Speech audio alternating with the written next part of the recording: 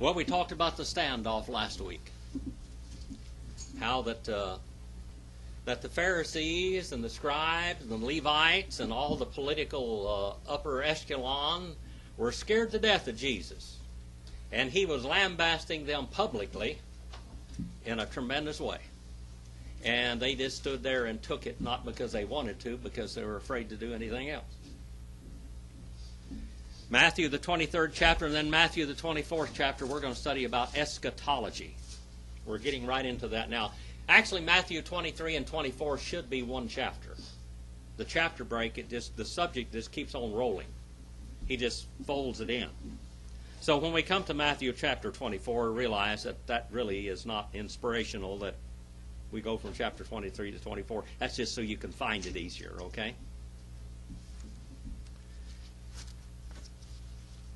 Matthew 23, and let's start with, we went through 25 last week, but let's go back and look at it a little bit more. We had the 7 woes of judgment. Jesus is ready he's telling them what he's going to do to them. Israel had rejected her king and her Messiah king. And she is going to reap what she has sown. She's going to reap. He invited them to his wedding. They weren't going to be the bride because they'd already thrown that away. She wasn't faithful. But she could have come to the wedding, but she wouldn't even come to the wedding. She wouldn't have anything to do with her Messiah king. Verse number 25 now. Ooh-ah. Say that together, remember? Ooh-ah. Ooh-ah is what? What kind of a word is that, Brother Brett? Come on now, what kind of word is it? It's a long word, about that long. Onomatopoeic word. What does onomatopoeic mean? It means something that just comes out naturally. When you hit yourself, when you fall down, oh. That's basically what ooh-ah is. It's an explanation of great woe, danger.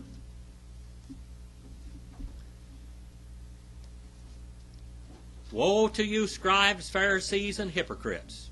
He named them, doesn't he? And they were standing there too. The scribes were who? Brother Bill, who were the scribes? They were a public... The county clerks. The county clerks. They were the legal representatives that took down every legal thing, every birth, every marriage, every death, every divorce in every synagogue. So they were responsible to know who Jesus was. Okay? They were responsible. Put it down the way they wanted it to. Yeah. Well, they knew who he was. They knew who he was. For you clean the outside of the cup and the dish, but the inside they are full of robbery and self-indulgence. Robbery and self-indulgence. Gabriel, have you got your Amplified Bible today? I'm going to have you come up, if that's all right. You want to come up here in a few minutes? Just wait. We'll go through a few verses, because this ought to be good and amplified. The outside of the cup and the dish. Now, when you wash dishes, who does your dishwashing at your house? Brother Roger, you do? Okay. How about you, Anna? You do your dishwashing? Do you just wash the outside of the glasses? No. What's the most important? The inside, because that's where you're going to be eating your food from. That's the place of contamination. But he said, you people are just like a dish that somebody, they don't wash the outside of the dish, they wash the inside. But the Pharisees had washed the outside, which is totally impractical. What you look like on the outside, there's an old term, pretty is as pretty does. You have the most beautiful woman in the world, but if she's no good, she's no good. Pretty is as pretty does. Pretty is as pretty does. They were all polished up and religiously beautiful, but they were corrupt. They were ugly inside. For you clean the outside of the cup and the dish, but on the inside they are full of robbery. What is this word robbery? Huh? Robbery. They were thieves.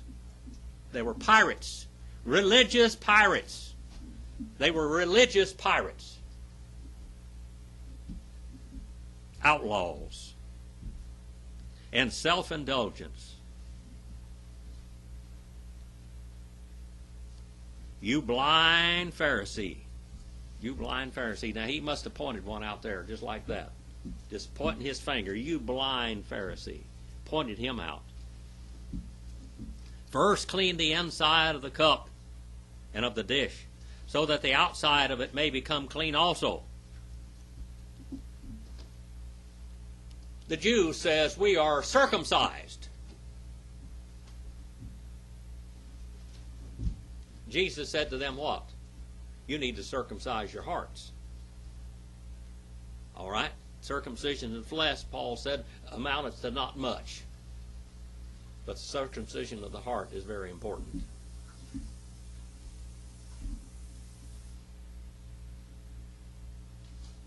Woe to you, scribes, Pharisees, and hypocrites, for you are like whitewashed tombs, which on the outside appear beautiful. How many of you have been to the graveyard lately? When you go out there on Memorial Day and different time decoration days, whatever, they'll have them all cleaned up, the grass is all mowed and everything else, and people go out and they polish the headstones and things like that, but down below the headstones is still dead people, rotten bodies.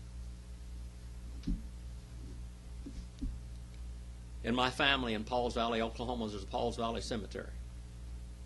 The Pauls Valley Family Cemetery. And over the years, it's a historical landmark. I was looking yesterday. I go and see how they chase our website down sometimes. I'll go and look at the different feeds and find out how they're going and find it, because we're way up there now. We're getting sometimes 500 visits a day on the new websites. So I'll go chase it out a little bit. And down there it gave the history of Smith Paul, my great-great-great-grandfather. And it went right into the cemetery. That's the first thing it did, goes into the cemetery and starts showing all the great big monuments of the family, Smith Paul and Elatika, or Ellen, my great-great-great-grandmother, and all of them down through there, Jesse Paul and all of these people. Bill and Cindy Paul, Jesse Paul's headstone was completely destroyed, and they went and put a new headstone and set a new headstone in there so they'd know where he was. When Jesse got killed when he rode with Custer, they buried Jesse and they buried his horse together.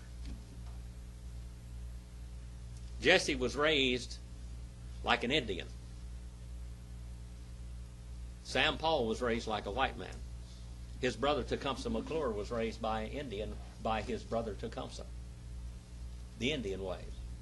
And Jesse took after the Indian side of his family, and Sam took after, which was my grandfather, after the white man, or Smith Paul. And it told all about this in there, and all the different gravestones. They polished up the high school kids and all high schools around there. They used to take them on field days, and they go to Pauls Valley, Oklahoma, and they would clean up the Paul family cemetery, because this is a national monument. This is history. Now they've got a museum there with all of my family's history and everything there.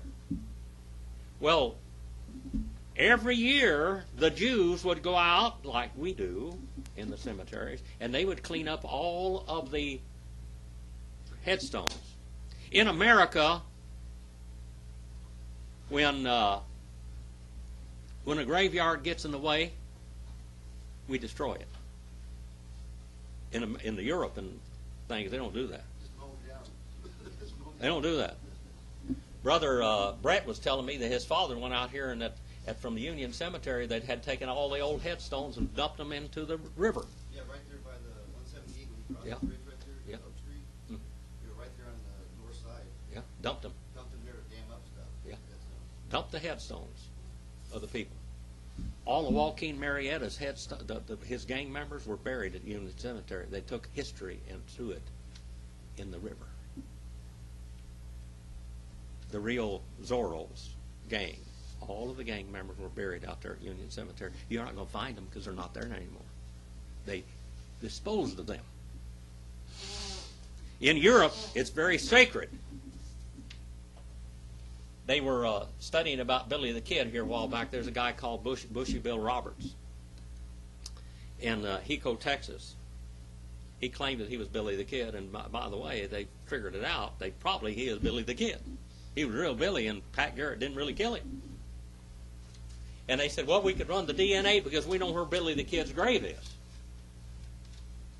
And we know where his mother's grave was. Well, Bushy Bill Roberts said that was his aunt, but they could still trace to see if that's the DNA. So they could go find out who's buried in Billy the Kid's grave and go find his aunt and dig her up, except there was several floods and it washed Billy the Kid's headstone away, and they don't know whether they put his headstone on the right grave or not. And then his mother, or his aunt, they had moved that graveyard, and they don't know whether they got the headstones on the right graves or not when they moved them. So it wouldn't work. It wouldn't work. Anyway, we're talking about graves, tombstones. Verse number 27. Woe to you, scribes, Pharisees, and hypocrites, for you are like whitewashed tombs. On the outside,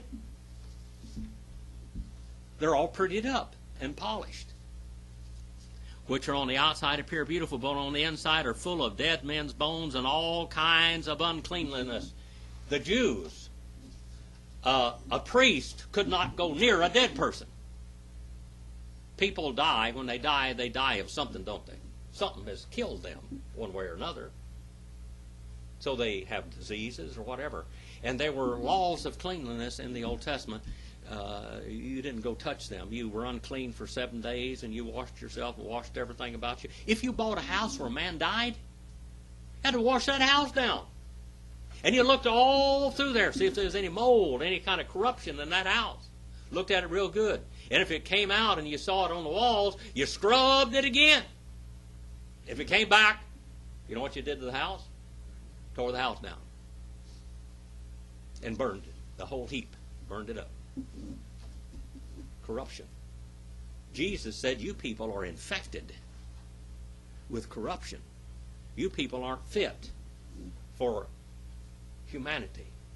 Those graveyards over there, while there's Absalom's tomb over there, there's Rachel's tomb over there. You can go over there in the cave of Machpelah, and Abraham is still there, and Isaac is still there, and Jacob is still there, and their wives are still there. I've been there. Still there. They didn't move them. They left them alone. Full of dead men's bones and all kinds of uncleanness. Even so, you too outwardly appear righteous to men, but inwardly you are full of what? Hypocrisy. And remember what I told them a while ago when we looked up there at that word, robbery? I said it was like outlawry. It was like pirates. He called them religious pirates and religious outlaws.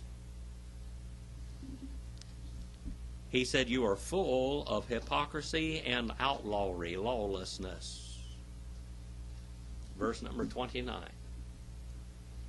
Woe to you, scribes, Pharisees, and hypocrites, for you build the tombs of the prophets and adorn the monuments of the righteous. The prophets. When God sent a prophet to Israel, what did Israel usually do to the prophets or Judah? They murdered them. And say, if we had been living in the days of our fathers, we would not have been partners with them in the shedding of blood of the prophets. Now remember when it said they stood there in their long robes, and what was on the hem of the garments of every other one of these long robes of these Pharisees? What was on the hem of the garments? Their genealogies. The genealogies, the history of who they were. Jesus on his garment, he had the history of who he was on. And Jesus said, your long garments even testify that you are descendants of those murderers. And when you commit crimes, this is a terrible thing.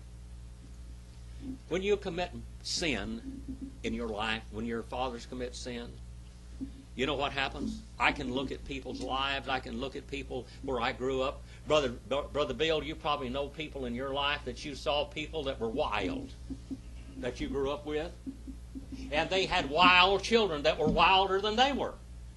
And they had grandchildren that were wilder than they were. And it just kept on getting worse and worse and worse and more outlawry all the time. And Jesus said, you people are a bunch, you're 10 times worse than your grandfathers. Your grandfathers killed the prophets. You killed the son, the heir. You were so bad that you saw God in the flesh and you murdered him and called for his blood. Shedding of the blood of consequence. Consequently, in verse number 31, you bear witness against yourselves that you are heirs of those who murdered the prophets. Heirs of those who murdered the prophets in verse 31. Descendants, heirs. Gabriel, have you got your little deal right? Can you bring up here and read from verse 25 down to verse number 31, if you don't mind? Talking right into this, in that Amplified Bible. From 25? Yes, 25 to 31. Okay. Woe to you, scribes and Pharisees, pretenders, hypocrites, for you clean the outside of the cup and of the plate, but within they are full of extortion, prey, spoil, plunder, and grasping self-indulgence. You blind Pharisees, first clean the inside of the cup and of the plate, so that the outside may be clean also. Woe to you, scribes and Pharisees, pretenders, hypocrites, for you are like tombs that have been whitewashed, which look beautiful on the outside, but inside are full of dead men's bones and everything impure. Just so you also outwardly seem to people to be just and upright, but instead are full of pretense and lawlessness and iniquity. Woe to you, scribes and Pharisees, pretenders, hypocrites, for you build tombs for the prophets and decorate the monuments of the righteous, saying, if we had lived in the days of our forefathers, we would not have aided them in shedding the blood of the prophets. Thus you are testifying against yourselves that you are the descendants of those who murdered the prophets. Thank you. That's a pretty good translation of it, wasn't it? An explanation. Verse number 32. Verse number 32. Now, let's go. Fill up then the measure of the guilt of your fathers. Just fill it up. Remember, God prophesied way back to Noah that the Canaanites, when they would go into the land of Canaan, that they would become very wicked and licentious and idolatrous, and that God was going to make slaves out of them because they would build up great farms and everything else, but that God was going to take it away from them and was going to give it to Israel's descendants. He said this before these people were ever born because he knew what they'd be like. It said God told Abraham that he was going to go down into Egypt and he was going to stay there 400 years, his descendants, until the iniquity would be fulfilled in the land of Canaan. The Canaanites would get terrible and terrible and terrible. And he told them, you go into that area and you kill every man, woman, and child and their dogs and cats and their animals. Oh, that sounds terrible, doesn't it? But you know why? Because they were infected with disease so badly that they had to be wiped. The place had to be cleaned up. And when they went in there, they said when you go into a house and you move into a house, like I said a few minutes ago, check it out. If it's so diseased that these things keep coming back to call it said leprosy in the walls. He said you clean it and you wash it, and if it keeps coming back, tear it down and burn it and start over again.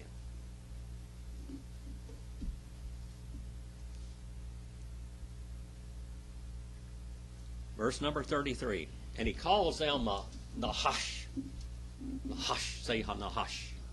Nahash. What does Nahash mean? Nahash, what does it mean? The serpent. What does it actually mean, though? What does the name mean? It means to hiss and to whisper.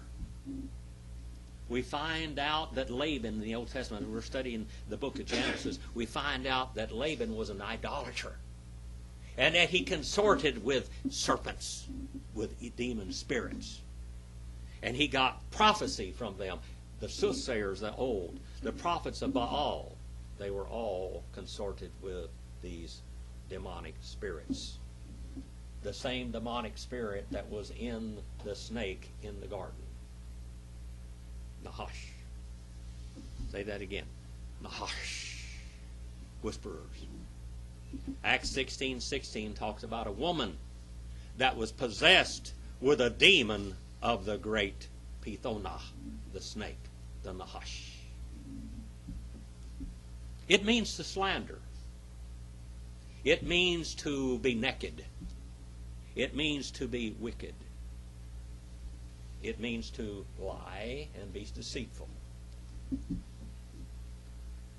You Nahash, you serpents, you brood of the snake, you children of the devil. You're children of the devil. You've been born of Satan. How many of you have been born of God? Yeah, that's good. How many of you maybe have seen people that were born of Satan?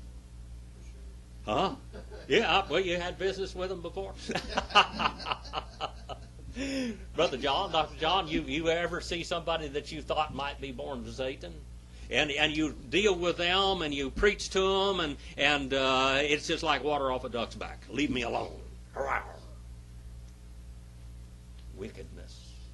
Filled up with wickedness. Sometimes people can reject God until they're born of Satan like you're born of God. And when you're born of Satan, you know what? It's too late. It's too late. You went too far. You ever heard of the old term, the what? The path of no return? The path of no return. You went so far that you couldn't find your way back. Or the point of no return. Beyond the point of no return. Beyond the point of no return. Isn't that scary? How would you like to know that you've been doomed to Gehenna forever and ever? And still alive on this land and be doomed. Twice dead, Jesus called him. 2 times dead. 2 times dead. You serpents, you brood of serpent of Satan, how shall you escape the sentence of Gehenna? Therefore, behold, I am sending you prophets and wise men and scribes, and some of them you will kill. One of them was the Apostle Paul. And Stephen. Right out there. Remember Stephen? They tried him in Sanhedrin court. They took him out at Stephen's gate. And they killed him. Murdered him. And after they murdered him, what did they do to him? Huh? What? They bit him. Thank you, young lady. You got an A+ today, Anna. They bit him with their teeth. They went and chewed on him like dogs. Like animals. Like animals. Terrible, filthy animals. And some of you will, and some of them you will scourge in your synagogues and persecute from city to city. And that upon you may fall the guilt of all the righteous blood on the earth, from the blood of righteous Abel to the blood of Zechariah, the son of Bechariah, whom you murdered between the temple and the altar. My grandmother used to sing a song a long time ago called the Philadelphia Lawyer. You ever heard of the Philadelphia Lawyer?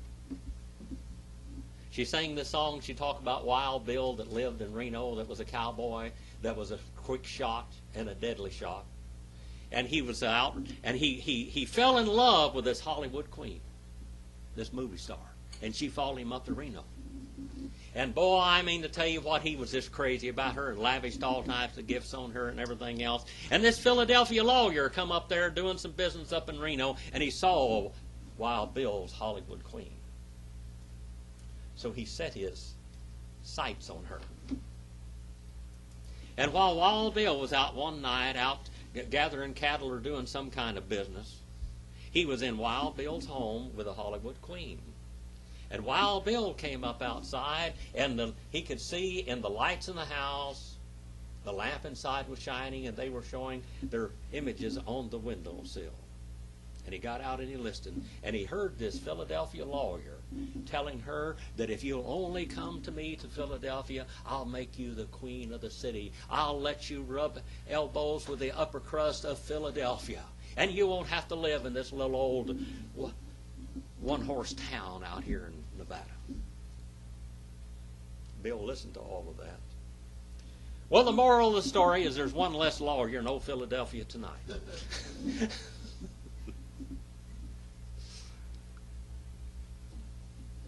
I've been having some trouble with skunks out there.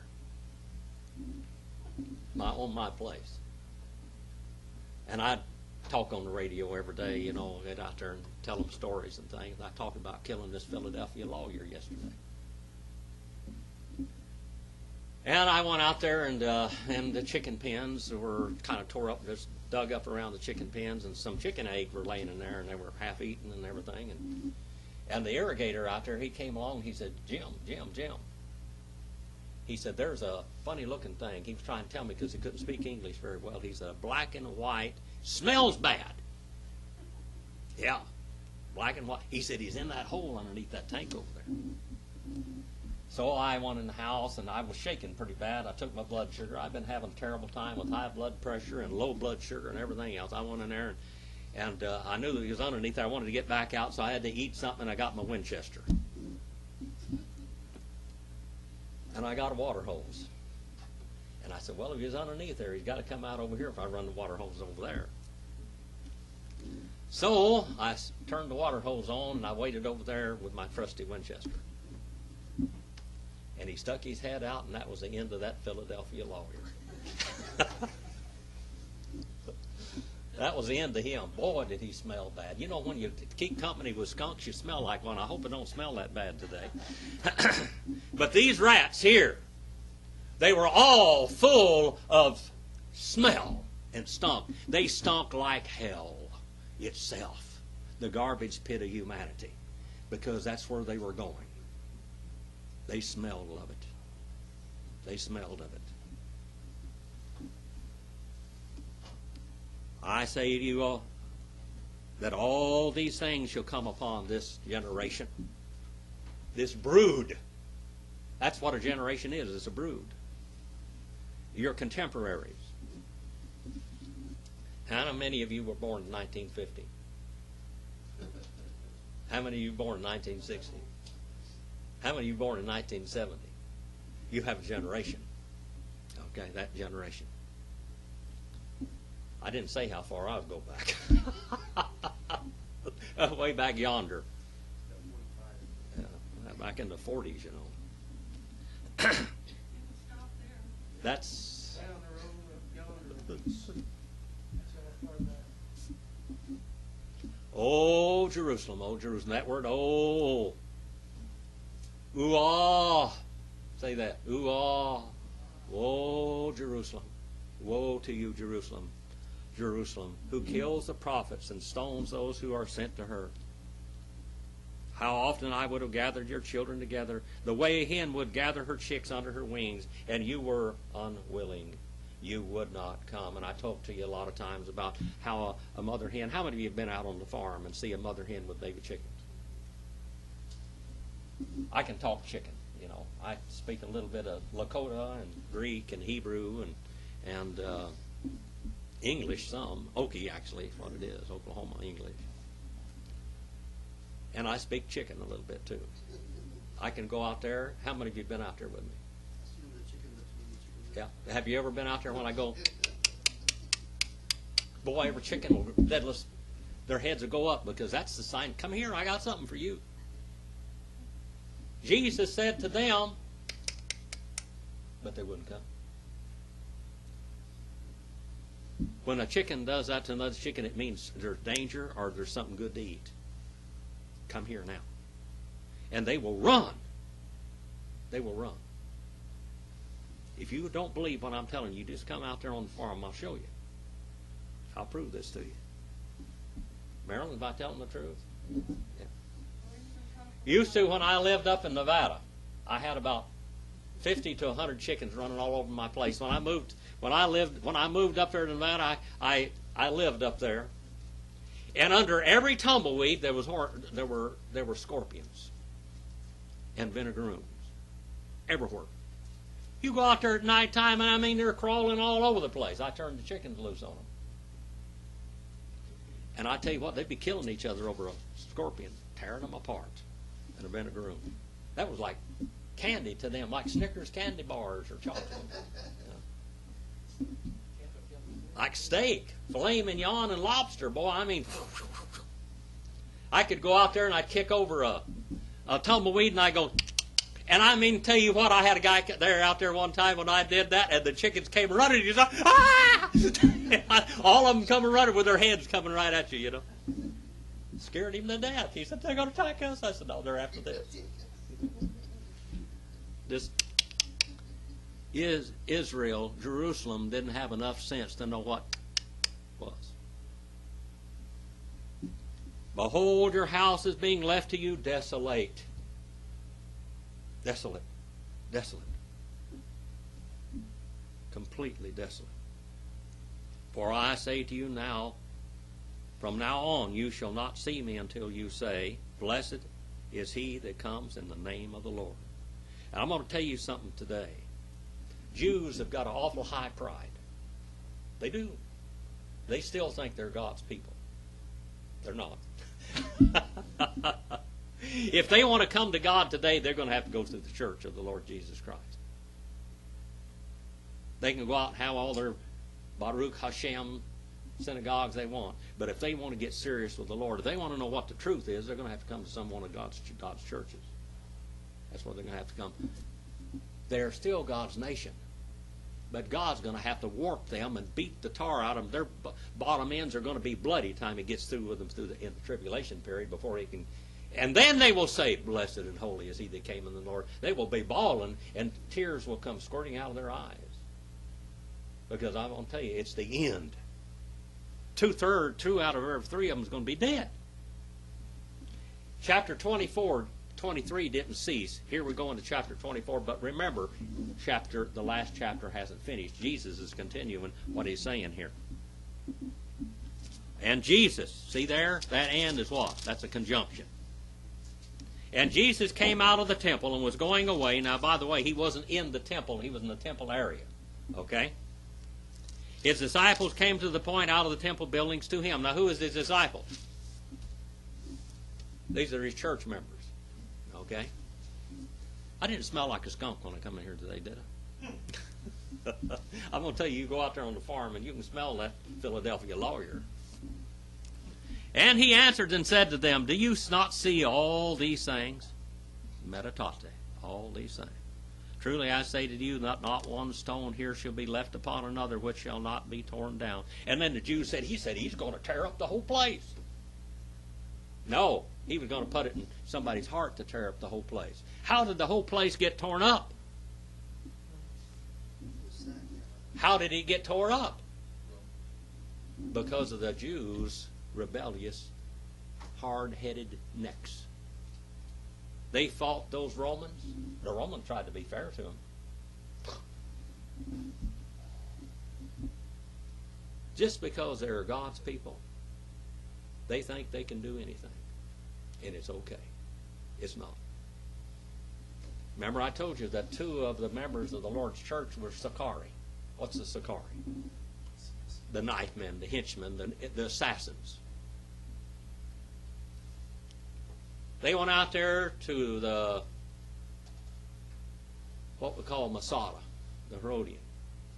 They took that, and they would send their little henchmen down there, the Sicarii out there, and they'd find a Roman soldier off someplace and stick that knife in the pit of his belly and turn it and kill him. Assassinate him, one by one by one by one. The Roman government finally got so mad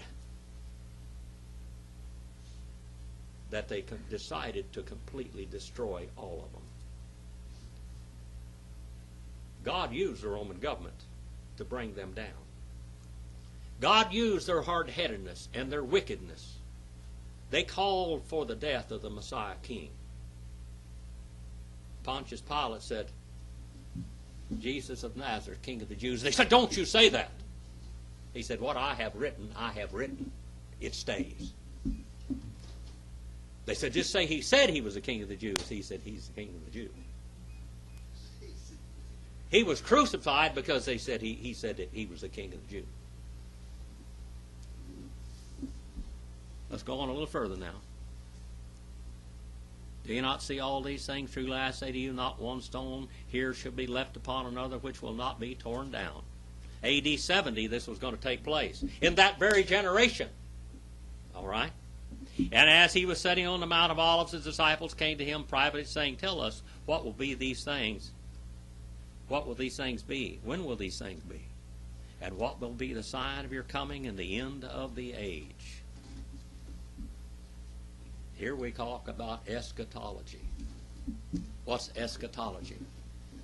That's last thing. They wanted to know about eschatology. And Jesus answered and said to them, See to it that no one misleads you.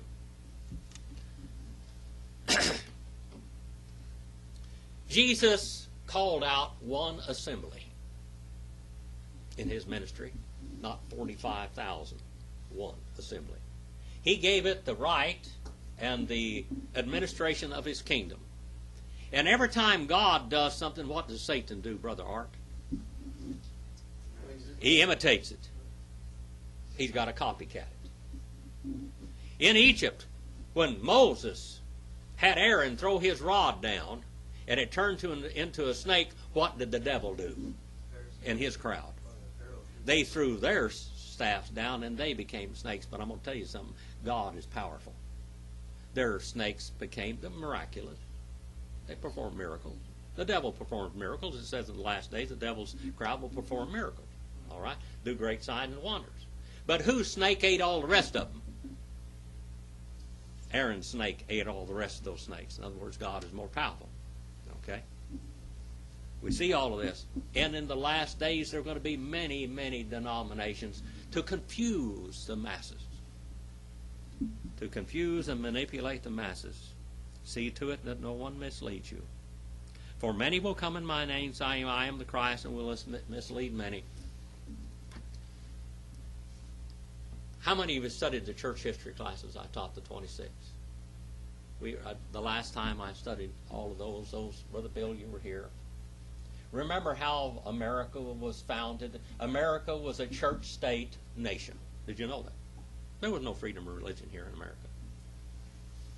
People holler about the nation was established on freedom of religion. That's baloney. If anybody believes that, they don't know history. They had to go over there and petition to become a private church. Every state in over here, every colony had a state church. And if you belonged to that church only, if you didn't, how many of you, when you went to school, did you study when they took the people out and dunked them and they put them in stocks and stuff? You know most of that dunking, when they dunk somebody, they take them on a fulcrum. They have a river out here, okay? And over here on the bank of the river, they have a device, and out here is a cheer. And they have guys over here, and they in this cheer in here, they tie a person in it. And they take them and they dunk them in the river. How many of you have heard of that in history? Early American history. You know who they were dunking? Baptist. You know why they were dunking them? Because they were baptizing people that came out of their churches. Because the Baptists said, you don't have any authority to baptize anybody. We're the church of the Lord Jesus Christ. We come down through all ages. We have the authority. You can believe whatever you want to. But when your people come to us, we're going to baptize them. Not again. That's how the Baptists got the name Anabaptist and then shortened to the form of Baptist. They took them out there and they would dunk them until they were dead. They'd baptize them to death. They'd put them in stocks. They'd do every colony was a church state except which colony? Which was the experiment? Which one was the experiment? Roger Williams and Dr. John Clark. Roger Williams, he was a Baptist for a little while. Dr. John, Rhode Island, that's right. Rhode Island. And they went, Roger Williams and Dr. John Clark went to England and petitioned that they could have one colony that was a free colony in America, and that would be Rhode Island. And they said, just look, we'll show you. But what happened later on? With freedom of religion comes freedom of heresy. Also. You know why America was a seed pot of cults and isms? Because of that we have freedom of religion. I have never persecuted one Jehovah's Witness. Did you know that? They don't want to see me coming. I am famous among Jehovah's Witnesses. Brother Alan Wagner out here, I call him Alan. Everybody else calls him Al Wagner because I knew him when he was young, okay? I was his pastor a long time ago. Brother Alan Wagner was over there in the hallway one time. He said, come here, Brother Jim. And he was introducing him to a missionary. He said, this boy is a Greek scholar. He said, there's not a Jehovah's Witness can stand 10 minutes in his presence till he wipes all of their theology completely out. It's gone. It's erased. They have no chance. Brother Art, I went to one of your friends' house one time. I got down. How long do those Jehovah's Witnesses last, brother?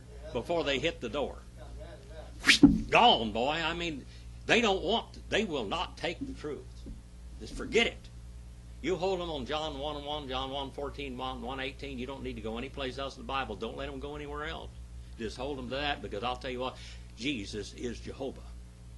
If they want a chance to stay out of hell, which they don't believe in, they better trust in that Jehovah God that they say they believe in. If they don't trust in Jesus, they have no chance. False religion.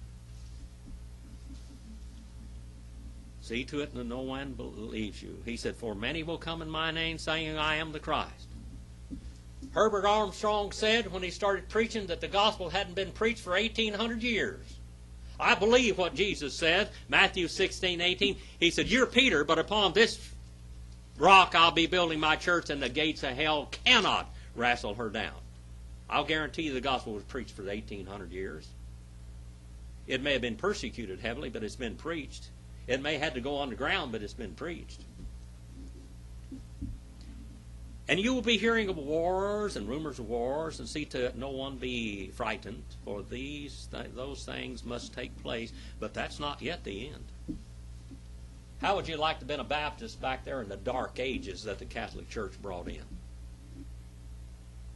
You would have thought the Antichrist was on the scene, wouldn't you? The old Pope. For nation will rise against nation, and kingdom against nation. In various places there will be famines and earthquakes. Boy, that sounds like, yeah, that sounds like 2012, doesn't it? Yeah, these things are going to happen. But all these things are merely the beginning of birth pains. These are the beginning of birth pains. The beginning of birth pains.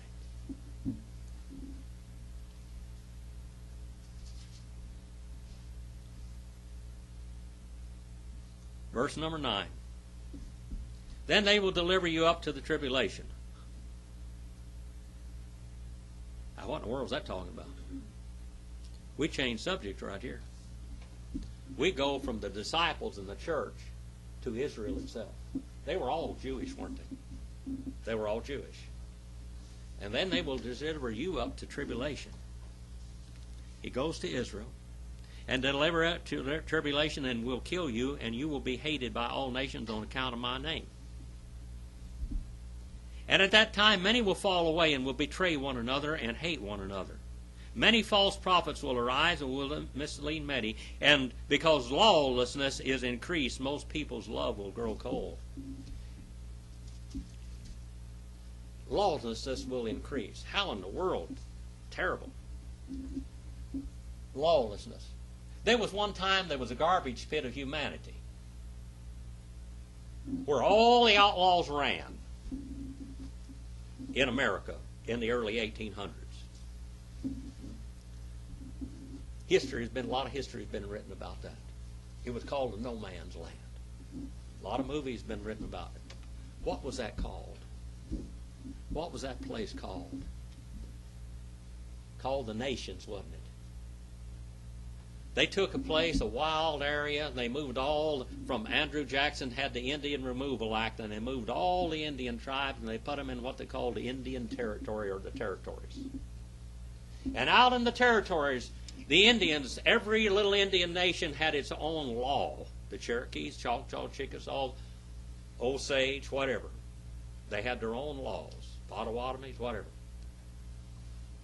And they had Indian marshals. And my great-great-great-great-grandfather, Smith Paul, was an Indian marshal. Tecumseh McClure was an Indian marshal. Tom Waite was an Indian marshal.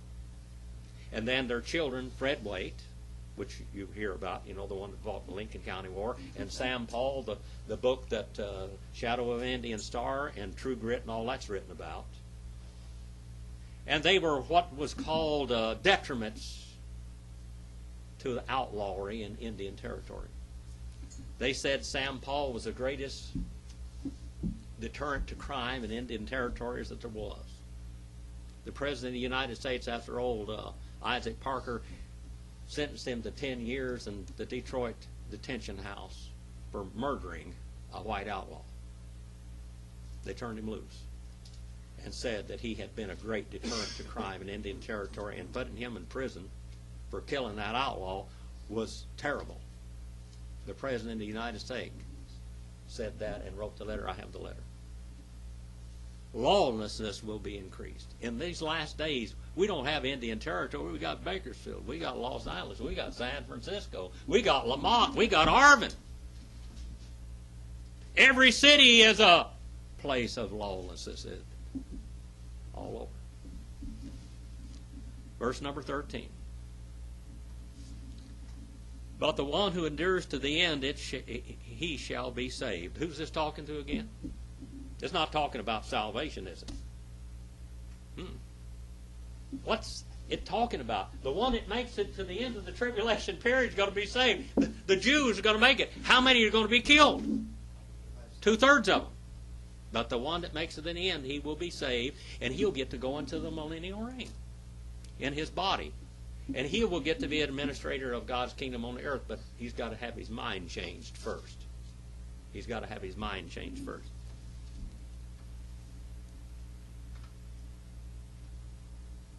Verse number 14, and this gospel of the kingdom shall be preached to the whole world for a witness to all nations, and then the end shall come. There's where we're going to finish for this week. Turn this antique over. Sometimes that's the only one that works. If you're here today and you don't know Jesus Christ as your Savior, you are in the hands of Nahash. Say that. Nahash. If you're out there through the internet where these videos will go and these audios, if you don't know Jesus as your Savior, you're not doing your own thing. You're doing Satan's thing. You are in the hands of a monster.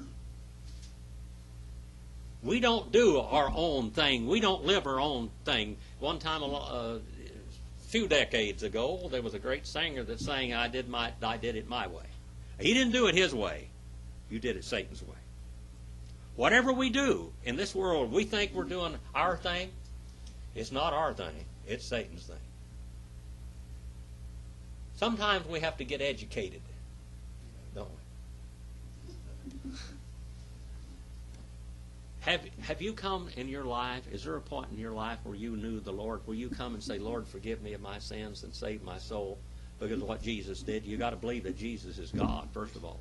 That's the only ticket out of hell, is that believing that Jesus is God the Son. Not a God, not a Son, but God the Son. The God the Son. He is the creator of the heavens and the earth. The creator of the heavens and the earth came down here and parked himself for 33 and a half years in the armpit of society, in the religious society.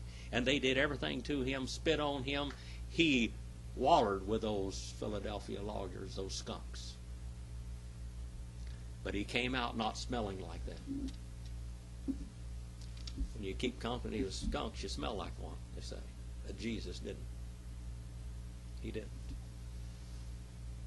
If you don't know the Lord today, you bow your head and you ask him to forgive your sins and to save your soul because of what Jesus did. Because without Jesus, you have no hope. No hope. We'll start out 24 and verse 15 next week. Brother Bill, is it your turn? Brother, who's coming up here? Thank you for enduring those hard seats. Gabrielle, thank you for coming up here and reading for us. Jim, I went back, last time I went back to visit with relatives, they're going to ask you again. Some of yours probably too. We stopped seeing Billy's kids